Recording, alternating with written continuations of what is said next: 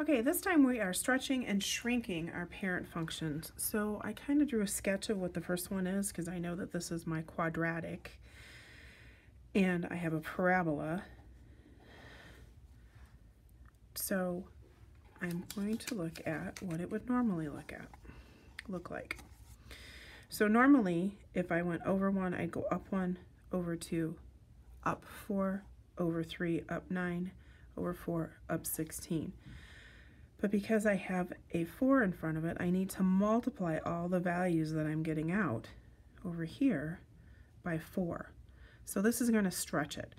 So now 1 times 4 is 4, 4 times 4 is 16, 9 times 4 is 36, 16 times 4 is 64. So let's go ahead and plot some of those. So I know that I'm not shifting left or right or up or down, because I don't have any of that in place with this equation. So my starting point is at 0, 0. So I always start from here. Over 1, up 4. Over 1, up 4. 1, 2, 3, 4.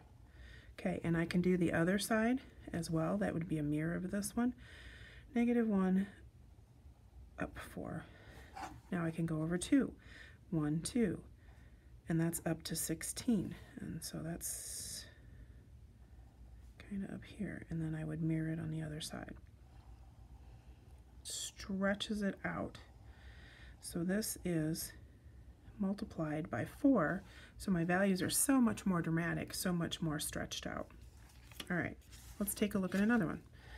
I have my absolute value function.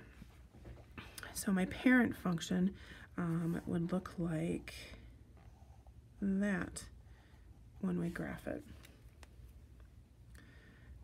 So I've already done a t-chart. If I put in 1, I'm going to get out 1. Absolute value, remember, is the distance. So 1, 1. Now I'm going to use my stretch or shrink factor, which is 1/2. So I'm going to times by 1/2. Well, 1 times 1/2 is 1/2. So this would be 1/2 as well. 2 times 1/2 is 1. And that would be 1, and 0 would be 0. All right, so I know that I've already put some of these in place. Let me erase these and get a better drawing on here. So I know that I'm not shifting left or right or up and down. So I know my vertex is starting right here. So I always go back to the starting point with each piece.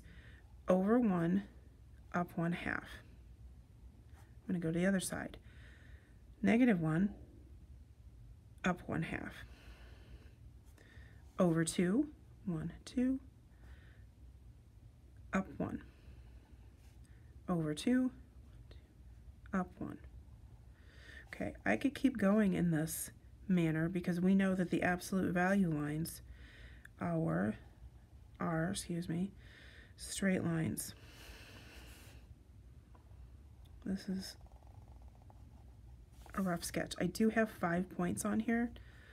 You would probably want to do more than that in this case because those are some really close points. All right, our next function is our cubed function. Now we have some things going on. We have a stretch or shrink factor. In this case, we're going to stretch it because we're multiplying by 2. But we also have a shift.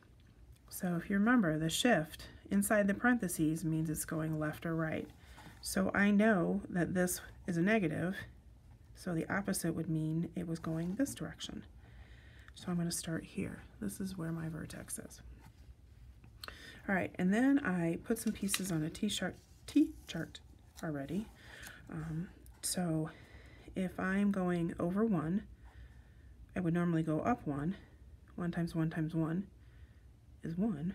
But now I'm going up 2 because I have a stretch on this.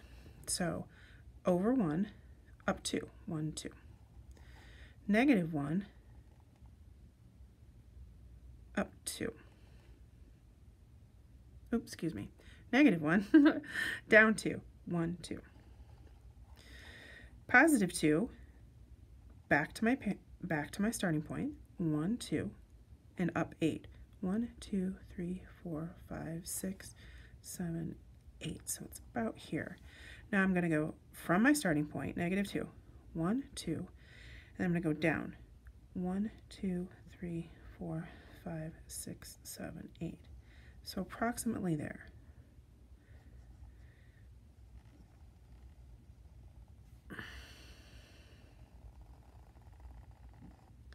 So that's what that would look like approximately. Not the greatest sketch, but you guys get the idea. All right, let's take a look at this one. This one is a square root function.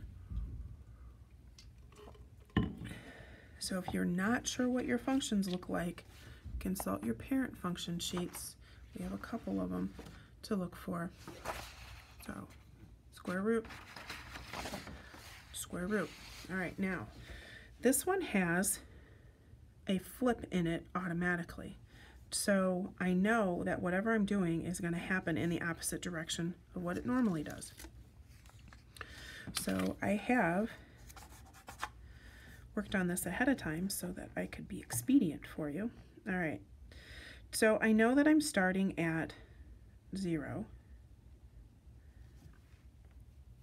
And then I'm going in the opposite direction of what I usually go. So I'm going over 1, up 1/2, because I have a shrink factor, so I'm multiplying by 1/2. Over 4, back to my starting, 1, 2, 3, 4, and then take half of that, whoops, half of that, and that is 1. So over 4, up 1. Now I'm going to 3. 9